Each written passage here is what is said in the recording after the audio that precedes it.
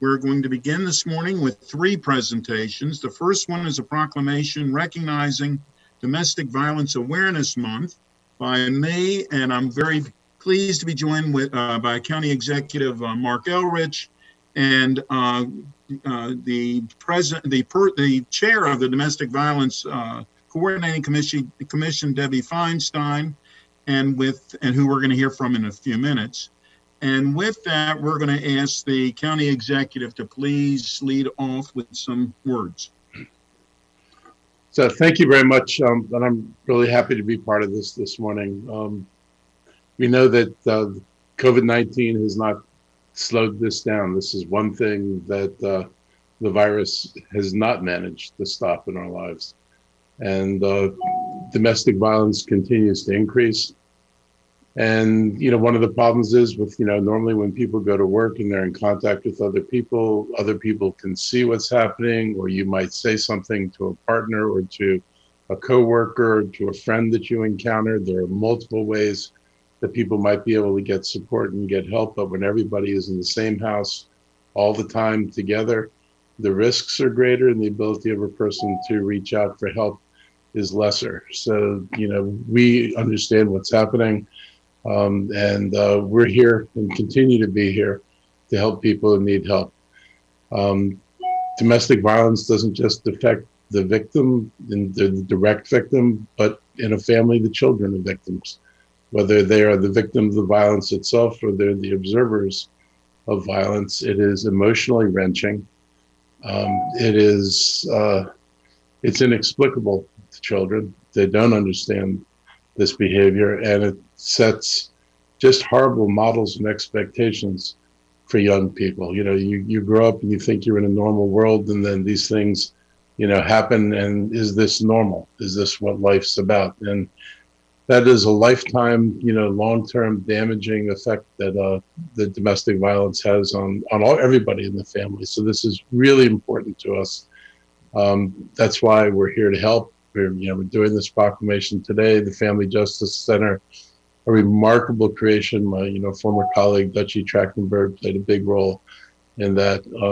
This is probably one of the most important things we do, and I just want to let you know that I continue to support it. We'll do what we can to make sure that this is one of those things that does not get dinged. If we have to do, if there are budget hardships, this is not a place to visit another hardship on people. So we want to make sure that this endures whatever comes down the road, that this is one of the signature things that we keep doing. So thank you, Debbie, for your work. It's been, truly important for us to have somebody in the county government who's taken this on, and your leadership and the leadership of everybody else there in the center has just been absolutely critical. So thank you very much. Well, thank you. We're going to hear from Debbie in a couple seconds. She's the chair now. I'm the former chair of Domestic Violence Coordinating Committee, and I'm still on the board. And I do know that as the county executives mentioned, the good work that they do. Also want to mention the Montgomery County Family Justice Center Foundation is holding its first virtual 11K through the month of October. And it's obviously October 2020 is Domestic Violence Awareness Month. And I want to publicly thank, and we had mentioned this right before the Zoom began, but I want to personally thank and publicly thank the amazing Catherine Albanaz, who's the chair of the event this year, and what a wonderful job she's done. And she's getting applause from somebody she might know. I mean, from a fellow by the name of Gabe, who we also know. But I also want to mention that she is truly taking this event to an unbelievable moment. The number 11 is significant because this year marks the 11th year that the Montgomery County, the MCF-JCF, has supported victims of domestic violence and their children. Participants in the event can walk, run, or stroll 11K, which is a little over 6.5 miles, anytime, any place during the month of October. I actually have completed my 11K, but my wife Sally is on the planning committee as well.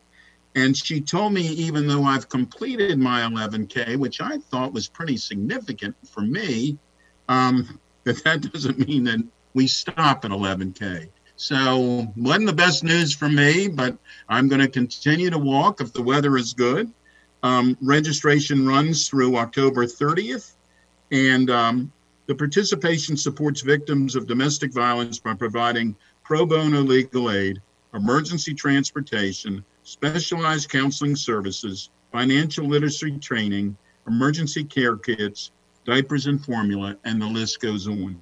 And with that, I'm going to ask Debbie to please say a few words, and also if she could please introduce the people who have joined us as well. Please. Good morning, Debbie.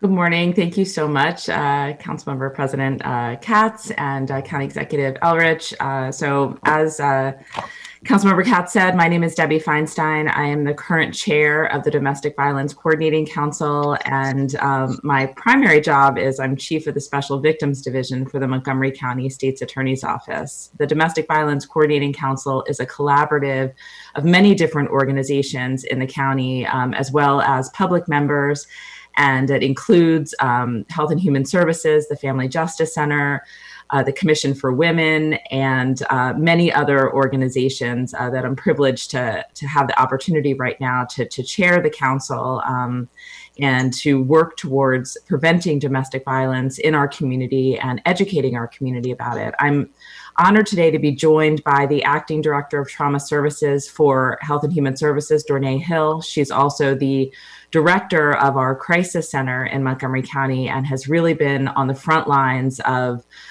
receiving domestic violence victims as they come into the crisis center, as well as many others who are in crisis in our community. And I'm also joined by Tom Mannion, who is the director of the Family Justice Center and the vice chair of the Domestic Violence Coordinating Council, who also has been on the front lines as the Family Justice Center and the Crisis Center have remained open throughout the COVID-19 pandemic to receive victims of domestic violence, to support victims of domestic violence and their families and their children.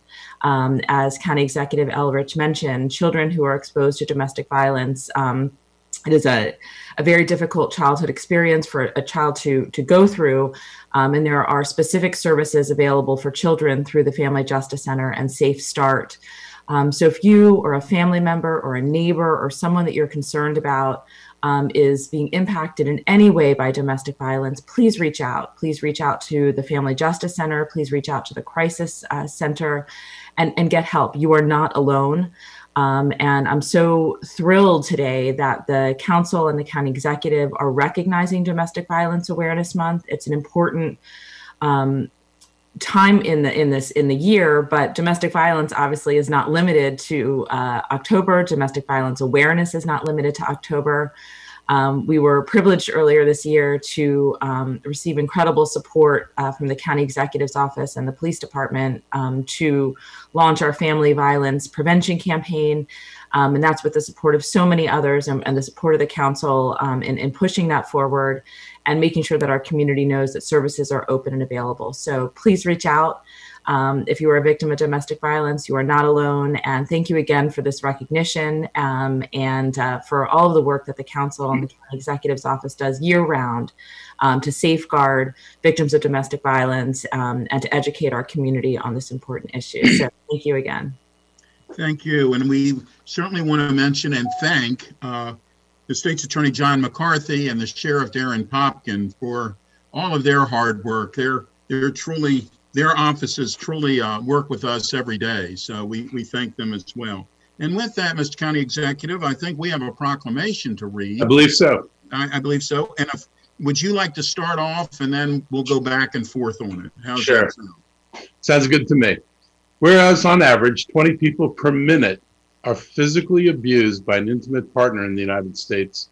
In 1 year, this equates to more than 10 million women and men. And whereas 1 in 3 women and 1 in 4 men have been the victims of some form of physical violence by an intimate partner in their lifetime, 1 in 3 adolescents is a victim of physical, sexual, emotional, or verbal abuse from a dating partner, and 1 in 15 children are exposed to domestic violence each year. And whereas October is National Domestic Violence Awareness Month, and the Montgomery County Family Justice Center, located in Rockville, Maryland, offers free, confidential services to women, men, and children impacted by domestic violence. And information about the Family Justice Center is available online, in courthouses, on ride-on buses, and in their community centers across Montgomery County through easily understood messages such as, "Are you afraid of your partner?" Free help is available.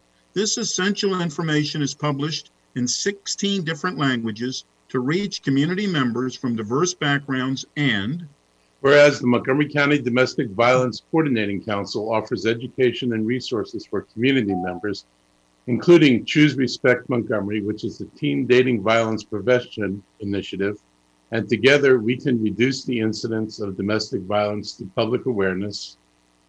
Now, therefore, it be resolved that the County Council of Montgomery County, Maryland, hereby proclaims the month of October 2020 as Domestic Violence Awareness Month in Montgomery County. We ask our community to recognize the pervasive problems of domestic violence, to support our friends and families in the process of seeking services, and to spread the word about the help available at the Family Justice Center. And it is signed by the County Executive, Mark Elrich, and me, Sidney Katz, as the President of the County Council. Thank you all for everything that you do. Thank you very much. Thank you for doing this. And thank you again. And I just want to mention, I think that some language may have been inadvertently omitted from the proclamation about the Crisis Center and the Abused Persons Program. I just want to mention our partners at the Crisis Center and Abused Persons Program as vital resources in our county that provide services to victims of domestic violence. And again, the fact that all of these services are open during COVID-19. And thank you again for the recognition. Thank you. And Debbie, if you'll let us know, we can actually change this. I know that County Executive has an extra signature with him, so we can actually change this proclamation to include what is necessary to include. No problem. Thank you so much. Appreciate it. Thank you.